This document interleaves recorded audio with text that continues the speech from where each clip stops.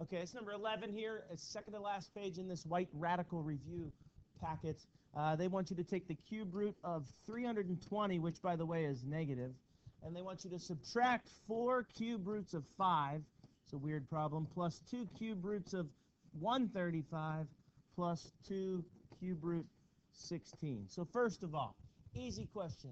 Are 320, 5, 135, and 16 the same number? No, that's a very easy question.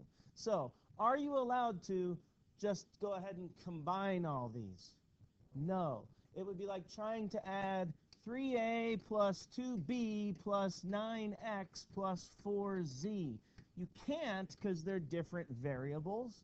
You can't because they're different radicals. You can't just add them or subtract them. That's part one to understand. So our next step is, can we kind of morph them or change them so they do look similar? So maybe we can add them or subtract them together, and that's where we come in with this whole simplifying concept. All right? I'm going to start with the easiest one first. 4 times the cube root of 5 is basically done. You can't do anything with that because 5 doesn't break down into any factors other than 1 in itself. Well, there's no point in doing that. It's not going to get you anywhere. All right? So I'm just going to circle this one so we realize we're kind of done. We can't do anything with it. Can you take the next biggest, 16, way over here at the end, and cube root it? Can you take the cube root of 16 nicely, evenly, get a whole number? I don't think so. The perfect cubes are 1 cubed, 2 cubed, 8, 3 cubed, 27. Let's keep going a couple more. 4 cubed is 64, and 5 cubed is 125. You see, basically, this is a study of, do you remember like doing stuff and being good at your times tables when you were a kid? All right? You probably were, because you're here now. You're in the honors math class in the high school, and you probably had a pretty good foundation at some point, I hope. All right? Maybe it's been a while since you did stuff in your head because we introduced the calculator, and you've relied on that for a couple years. Sorry, but sometimes it's good to just know stuff in your head in life. So here we go. Can you cube root 16 nicely? No, because 16 isn't on this list. However, could you break it up so that one of its factors is on this list? Yes. 16 can break up into 8 times 2. So that's what we're going to do with it. All right? So we're going to break 16 up into the cube root of 8 times the cube root of 2. In green, we'll actually cube root that. What is the cube root of 8? 2. Here's what happens with it. You cube root it and you get 2, but it comes out and multiplies by this 2. What's 2 times 2? 4. So this beast at the end here ends up being 4 times the cube root of the thing that you didn't cube root, 2. The 2 got stuck. The 8 was cube rooted. So we're now done with the one that I circled in green. We transformed it into 2 times the cube root of 16. Next, so we have the thing that I circled in black, can't go anywhere with it. You have the thing that I circled in green, we're done with that.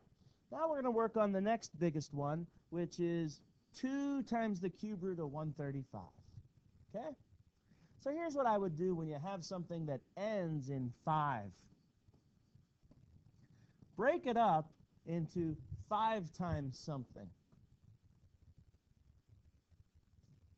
27.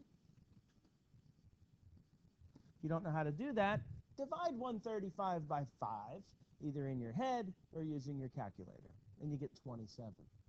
So my question is right now, is 5 or 27 on this list? Yes, 27 is a perfect cube. So you can cube root this while the cube root of 5 gets stuck. Okay? So here's what happens. Follow me. What is the cube root of 27? 3. That multiplies by the existing number out front to make 6 cube roots of 5. Okay, that was positive, right? This is positive. This is minus 4 cube roots of 5. So we have this one, the blue one, and the green one all listed. Now it's time to tackle that one out front, the 320. All right, first of all, you have some options here. If something ends in a 0, it's probably divisible by blank. 10 or 5 or 2, right? Because it's even, so it's divisible by 2. It ends in a 0, so it's divisible by 5 or 10. Which of those would you like to break it up by? You want to go with 10? Okay. Let's break 320 up into 32 times 10. Is either of those numbers on this list? No. 5 and 64. 5 and 64. Is either of those numbers on this list? 64. 64 is a perfect cube. So listen, you also could have done 2 times 160, right? And if you got stuck, you could then break the 160 down and keep chipping away at it to try to see if you find a perfect cube. So we're there, though. We have it broken down into 5 times 64. And I can cube root this. I can't cube root that. So here's what we do. We take the cube root of 64. It's 4. You bring it out front, and normally you would multiply it by the number out here, but there's just a negative sign out here. So you make the 4 negative.